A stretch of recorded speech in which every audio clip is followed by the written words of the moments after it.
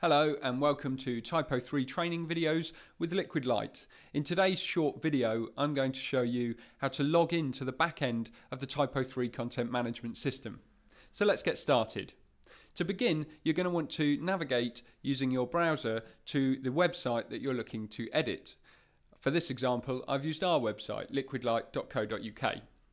In order to access the back end of the website, you click into the browser address bar, and on the end of your website's URL, you type /typo3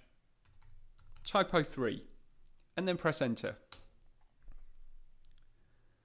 This will now bring up the login screen for TYPO3.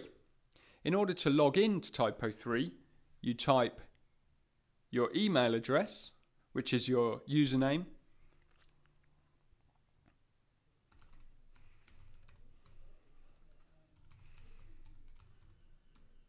and then you need to type in the password that you've been given by the site's administrator.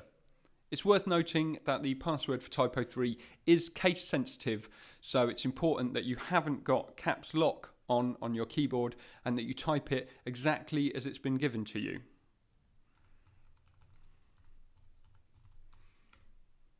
And that's it. You then click the login button and you'll be logged in.